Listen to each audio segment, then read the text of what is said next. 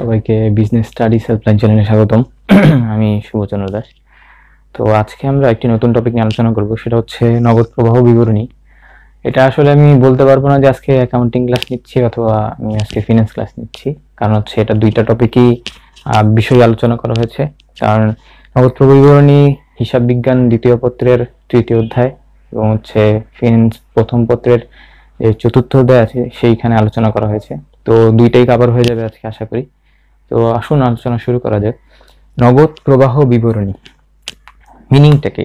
এখানে আসলে বোঝানো হচ্ছে নগদ প্রবাহ নিয়ে কাজ করা হয়, যে একটা প্রতিষ্ঠানে কি পরিমাণ নগদের আন্তঃপ্রবাহ বা বহিঃপ্রবাহ হয়। তাহলে এখানে মূলত বোঝানো হচ্ছে দুইটা জিনিস, একটা হচ্ছে নগদের আন্তঃপ্রবাহ বা নগদের বহিঃপ্রবাহ।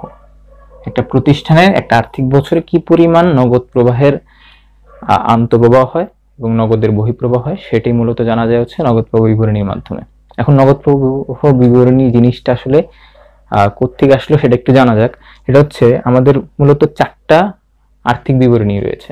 একটা হচ্ছে বিশদ বিবরণী, মালিকানা সত্ত্ব বিবরণী অথবা দ্বিতীয় পত্রে যে কোম্পানির জন্য যেটা তৈরি করা হয় সেটা হচ্ছে সংরক্ষিত বিবরণী। এরপর হচ্ছে আর্থিক অবস্থার বিবরণী, যেটাকে অনেকে উদ্ধৃত পত্র বলেও জানে। এরপর হচ্ছে নগদ প্রবাহ বিবরণী, যেটা হচ্ছে আমাদের আলোচ্য বিষয়, নগদ প্রবাহ বিবরণী। তাহলে আমরা বলতে পারি নগদ প্রবাহ বিবরণী হচ্ছে আমাদের চারটা আর্থিক বিবরণীর মধ্যে একটি আর্থিক বিবরণী।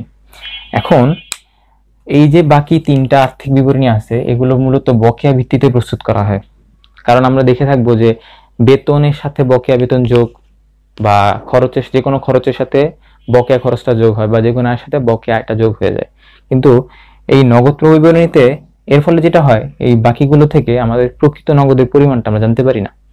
এর জন্য আমরা নগদ প্রবাহ বিবরণী প্রস্তুত করে থাকি প্রকৃত নগদের পরিমাণ জানার জন্য। আচ্ছা, ভালো কথা। তো আমি এগুলো মুছে দিই। এবার আসি নগদ প্রবাহ বিবরণীর প্রধান আলোচনায়। আমি আগেই বলেছি নগদ প্রবাহ বিবরণীতে মূলত দুইটা জিনিস নিয়ে আলোচনা করে, সেটা হচ্ছে নগদের আন্তঃপ্রবাহ আর হচ্ছে নগদের বহিঃপ্রবাহ। মানে কি পরিমাণ নগদ আসে, যদি নগদ আসে তাহলে যোগ হয়, আর যদি নগদ চলে যায় তাহলে বিয়োগ হয়। এখন নগদ প্রবাহ বিবরণীর প্রধান আলোচনায় যাওয়ার আগে এটা বুঝতে হবে যে নগদ প্রবাহ বিবরণী আইএএস মানে ইন্টারন্যাশনাল অ্যাকাউন্টিং স্ট্যান্ডার্ডস 7 এর কিছু নিয়ম অনুসারে এটা তৈরি করা হয় এবং এই আইএএস 7 এ যে যে রুলসগুলো বলা হয়েছে সেগুলো এখানে ফলো করা হয়ে থাকে। আচ্ছা, এখন নগদ প্রবাহ বিবরণীর প্রধান আলোচনায় যাওয়ার আগে আমরা একটা জিনিস নিয়ে আলোচনা করব, সেটা হচ্ছে হিসাব সমীকরণ। অনেকে মনে করতে পারে যে এখানে আবার হিসাব সমীকরণ কোত্থেকে আসলো। আসলে হিসাব সমীকরণ এখানে ওতপ্রোতভাবে জড়িত। আমি ধরে নিলাম এটা হচ্ছে সম্পদ পাশ আর এটা হচ্ছে দায়ের পাশ, আর এই সাইডে থাকলো নগদ। এখন এই হিসাব সমীকরণের সাথে নগদের কিছু সম্পর্ক আছে, এইটা আমরা এখন ব্যাখ্যা করব কিভাবে শুধুমাত্র একটা হিসাব সমীকরণ মনে রাখার মাধ্যমে আমরা নগদ প্রবাহ বিবরণী খুব সহজে মনে রাখতে পারবো বা নগদ প্রবাহ বিবরণী খুব সহজে সমাধান করতে পারবো। সবকিছু মুখস্থ করে আমাদের রাখা সম্ভব হবে না। তো এই নিয়মটা যদি আমরা মনে রাখতে পারি আমাদের জন্য খুব ইজি হবে নগদ প্রবাহ বিবরণী করাটা। সেটা হচ্ছে নগদের সাথে সম্পদের বিপরীতমুখী সম্পর্ক বিদ্যমান আর নগদের সাথে দায়ের সমমুখী সম্পর্ক বিদ্যমান। কি ধরনের সম্পর্ক? সমমুখী সম্পর্ক দায়ের সাথে, আর বিপরীতমুখী সম্পর্ক হচ্ছে সম্পদের সাথে। এটা আবার কিভাবে? আচ্ছা, আমি একটা উদাহরণ দিয়ে বলি। সাপোজ আমি 1 লক্ষ টাকা দিয়ে একটা আসবাবপত্র কিনলাম। 1 লক্ষ টাকা দিয়ে। তাহলে আসবাবপত্রটা কি? সম্পদ। কোন কার্যক্রমে যায়, কি হয়, ওগুলো আমরা আপাতত এখন আলোচনা করবো না। আমরা জাস্ট দেখবো যে নগদের সাথে আমার সম্পদের কি সম্পর্কটা। তাহলে আমরা দেখতে পেয়েছি যে এই সম্পদটা যদি ব্যবসা আমি কিনে আনি, তাহলে কি হইতেছে, আমার এখান থেকে নগদ টাকা চলে যাইতেছে। তাহলে কি হলো, সম্পদ যদি বাড়ে নগদ কমে, তাহলে সম্পদ যখন বাড়তেছে নগদ কমতেছে, তাহলে বিপরীতমুখী সম্পর্ক বিদ্যমান। সেম ভাবে আমি যদি বলি যে আমি 1 লক্ষ টাকা ঋণ গ্রহণ করলাম, তাহলে ঋণ হচ্ছে আমার জন্য দায়। তাহলে দায় যখন বাড়তেছে তখন আমার সাথে সাথে নগদে বাড়তেছে, কারণ ঋণ নেওয়ার মানেটা কি, ব্যবসায় নগদ আসতেছে। তাহলে এটা বুঝতে পারলাম যে হিসাব সমীকরণের এই জিনিসটা যদি মনে রাখতে পারি, যে যখনই দেখবো কোনো দায় বৃদ্ধি পেতেছে তাহলে বুঝতে পারবো আমার ব্যবসায় নগদ আসতেছে। যখনই দেখবো কোনো সম্পদ বৃদ্ধি পেতেছে বুঝতে পারবো আমার ব্যবসা থেকে নগদ যাইতেছে। ঠিক মানে বিপরীত ভাবে উল্টাটা, যে যখনই দেখবো আমার ব্যবসায় থেকে সম্পদ কমে যাইতেছে মানে হচ্ছে নগদ বৃদ্ধি পেতেছে, আবার যখনই দেখবো যে দায় কমে যাইতেছে মানে হচ্ছে আমি কোনো কারণ কোনোভাবে ওই দায়টা পরিশোধ করে দিছি, এই জন্যই দায় কমতেছে। এত এমনি এমনি আমার থেকে আমার যে পাওনাদার থাকবে বা আমার যে দায় পক্ষ থাকবে সেটা তো এমনি এমনি ভ্যানিশ হয়ে যাবে না জাদুর মাধ্যমে, অবশ্যই এটা পরিশোধের মাধ্যমে ভ্যানিশ হবে।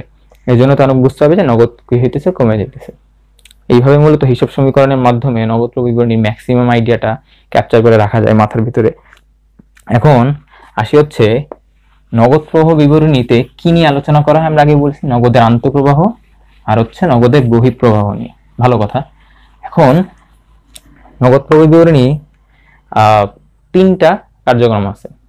পরিচালন, আগে একটা জিনিস বলে নি, সেটা হচ্ছে নগদ প্রবাহ বিবরণী দুই ভাবে প্রস্তুত করা যায়। একটা হচ্ছে প্রত্যক্ষ, একটা হচ্ছে পরোক্ষ।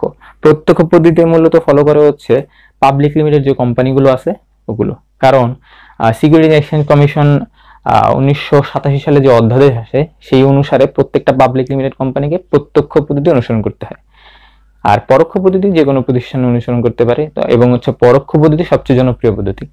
আচ্ছা, মূলত এই ছিল আলোচনা। এখন আসি নগদ বিবরণীর তিনটা কার্যক্রম আছে। একটা হচ্ছে পরিচালন কার্যক্রম,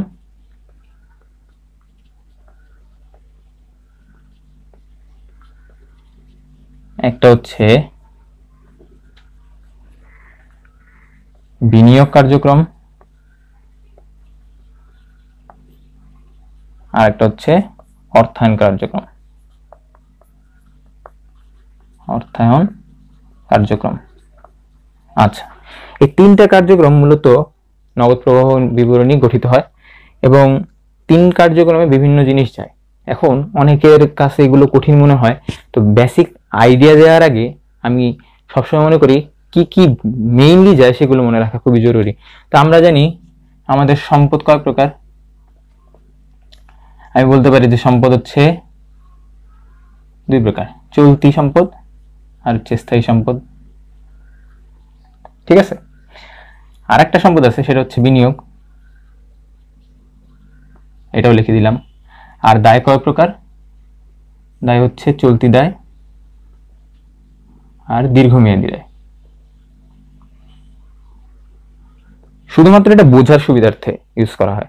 তো যখন হচ্ছে আমরা নগদ প্রবাহ বিবরণী করব তখন মনে রাখতে হবে এই যে চলতি যে দায় এবং চলতি যে সম্পদ আছে এগুলো যাবে হচ্ছে পরিচালন কার্যক্রমে। এর সাথে আরো অনেক কিছু যাবে, কিন্তু মেইনলি যাবে হচ্ছে চলতি সম্পদ, চলতি দায়। এরপরে এই যে স্থায়ী সম্পদ আর বিনিয়োগ আছে এটা যাবে হচ্ছে বিনিয়োগ কার্যক্রমে, আর যে দীর্ঘমেয়াদী দায়টা থাকবে সেটা চলে যাবে হচ্ছে অর্থায়ন কার্যক্রমে। এইভাবে মূলত বেসিক আইডিয়াটা রাখতে হবে। তাহলে আমরা কি কি বুঝতে পারলাম, যে চলতি সম্পদ আর চলতি দায় যাবে হচ্ছে পরিচালন কার্যক্রমে, স্থায়ী সম্পদ আর বিনিয়োগ যাবে হচ্ছে বিনিয়োগ কার্যক্রমে, আর দীর্ঘমেয়াদী যে দায় আছে সেটা যাবে হচ্ছে অর্থায়ন কার্যক্রমে। তাহলে এটা হচ্ছে আমাদের বেসিক একদম র আইডিয়া যে কি কি কোন কোন কার্যক্রমে যায়। স্বাভাবিকভাবে যেটা হয়, অর্থায়ন কার্যক্রমের মাধ্যমে কি করি আমরা, আমাদের অর্থায়ন সংগ্রহ করি বা অর্থায়ন করে থাকি ব্যবসায়।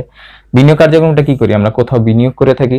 আর পরিচালন কার্যক্রমে কি, আমরা ব্যবসার পরিচালনার জন্য যে আয় আর ব্যয়গুলো হয়। এখানে মূলত যেটা হবে পরিচালন কার্যক্রমে নিট আয়টার সাথে আমরা কিছু সমন্বয় করব, আর বিনিয়োগ কার্যক্রমে যা যা আমার সম্পত্তি সম্পর্কিত থাকবে সেগুলো আসবে, আর অর্থায়ন কার্যক্রমে দায় সম্পর্কিত ব্যাপারগুলো আসবে। এগুলো আমরা প্রত্যেকটা ইন্ডিভিজুয়াল গুলোকে প্রত্যেকটা আলাদা ভিডিওতে শিখবো যে পরিচালন কার্যক্রমে কি কি যায়, কিভাবে করতে হয়, তারপর হচ্ছে বিনিয়োগ কার্যক্রমে কি কি যায়, কিভাবে এগুলো সমাধান করতে হয়, এবং হচ্ছে অর্থায়ন কার্যক্রমে কি কি যায়, কিভাবে সমাধান করতে হয়। পর্যায়ক্রমে ভিডিওগুলোতে আমি একটা একটা টপিক নিয়ে আলোচনা করতে থাকবো। এতটুকুই। সবাইকে সাথে থাকার জন্য ধন্যবাদ, এবং আশা করি পরবর্তী ভিডিওগুলোতেও সাথে থাকবেন, এবং আমি পরবর্তী ভিডিওগুলোতে ট্রাই করব প্রত্যেকটা ভিডিওতে বিস্তারিত আলোচনা করার প্রত্যেকটা টপিক সম্পর্কে। তো সবাই ভালো থাকবেন, সুস্থ থাকবেন।